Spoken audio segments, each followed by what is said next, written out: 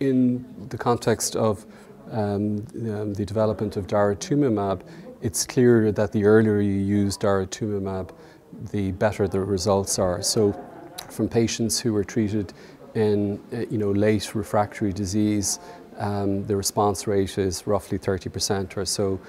But we've all seen data now from the relapsed setting and first relapse setting with the Pollock study and the Castor study, where in combination the results with Dara look really impressive. So like many other people in the myeloma community, we thought, well, what if we take Dara and put it front line?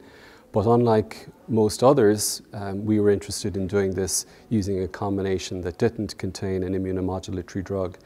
And an alternative triplet that's commonly used as the backbone of frontline regimens is Velcade, cyclophosphamide, and Dexamethasone, VCD or CyborD.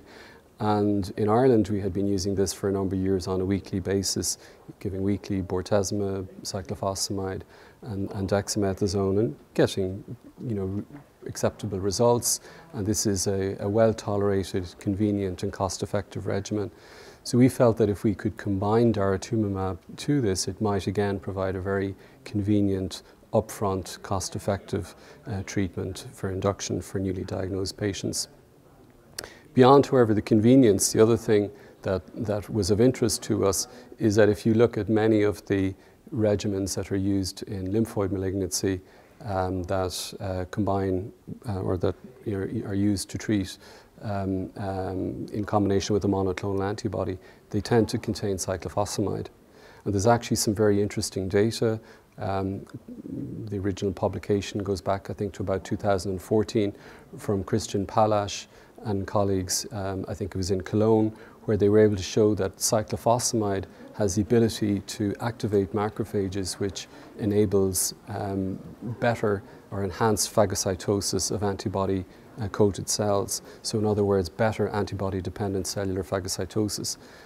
And we generated some data in the laboratory that in fact this phenomenon was also potentially operational in multiple myeloma as well. So we made the rationale that if we combine cyclophosphamide with Daratumumab, that we could potentially enhance the efficacy by engaging more macrophages. And so essentially what we did was a small phase 1b study where we enrolled a total of 18 patients. The primary endpoint of the study was a safety endpoint to determine the maximum tolerated dose of this combination that we could then take into further studies. And also there was a primary efficacy endpoint, which was the rate of complete response following autologous stem cell transplantation. We also were very interested in the mechanistics of how cyclophosphamide might interact and the CyborD regimen might interact with Daratumumab.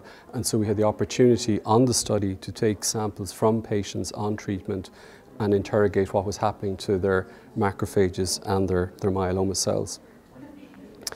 So to sort of cut a long story short, we found that this regimen is very tolerable. We could safely deliver 1.5 milligrams per meter squared of Bortezomib weekly, along with cyclophosphamide 300 milligrams per meter squared weekly and Daratumumab on the standard schedule.